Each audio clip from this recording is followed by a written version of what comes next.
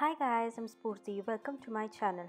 A year ago, my husband and I had gone to this calm beach town, Karwar. Karwar is a beach town about an hour's drive from Gokarna. I've been to many beaches, but I felt Karwar is very calm and not so explored. It's like a weekend getaway from Bangalore, Goa, Hubli.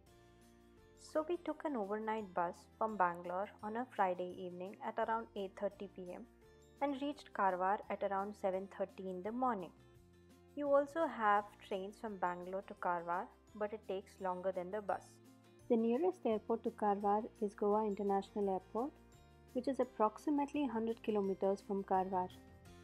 Karwar is easily accessible via road from Mumbai, Pune, Bangalore and Mangalore. So if you wish to drive to Karwar, that's an option as well. The best season to visit Karwar is the winter season that lasts from October to February. So let me tell you about where to stay, eat, and the means of transport. We stayed at Aditi Comforts, which is a service apartment. It's reasonable and clean, and it's about 800 meters from the Tagore Beach and 400 from the Karwar bus stand. There are other options to stay in Karwar. Let me leave the list of the hotels and the price range in the description box below. We tried a few restaurants in Karwar, to name a few: Swetha Lunchhome, Hotel Amruth, and Shruti Sagar. About the transport, most of the places we took the bus from the Karwar bus stand, and some places we took auto. The reason we took the bus is to get the feel of the place. You could take an auto or a taxi from your hotel. So to begin with the itinerary, you would reach Karwar in the morning if you take the bus. You can have breakfast and check into the hotel. Request the hotel for an early check-in. You can take some rest, have lunch, and leave to Tilmatti Beach at around 4:30 pm. It is one of the few black sand beaches in India, and it's unexplored. It's a short trek, about half an hour from Majali Beach. So when we went to the beach was empty and it was like our own private beach. You can take a bus from Karwar bus stand, tell the driver you want to go to Majali Beach. The driver will stop the bus close to Majali Beach on the highway and you have to walk a bit. Or else, you can take a cab or an auto from the hotel you're staying at. From Tilmatti Beach, you can go to Karwar Rockgarden. We went around 7 pm. It's nice to take a stroll in the park in the evening when it's not sunny. The lighting makes the park look pretty. The next morning, you can go to Devbagh beach to see the sunrise or take a stroll on the beach before it gets too hot. You can also do water sports on Devbagh beach. You can also go to Cintacor beach and try paramotoring.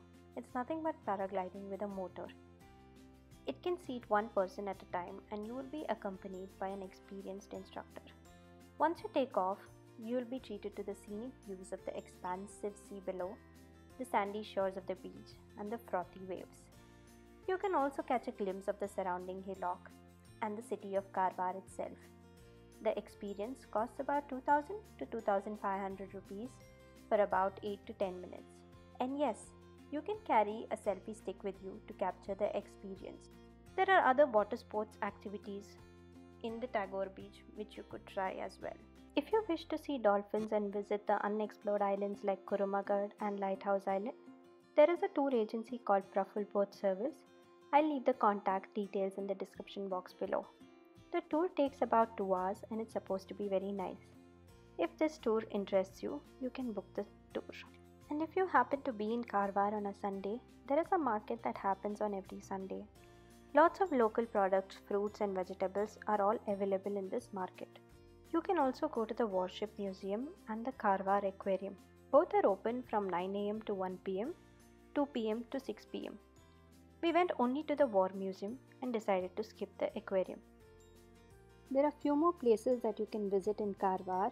They are Sadashivgad Fort, Kali River Garden, Sri Naganath Temple, and Mallikarjuna Temple.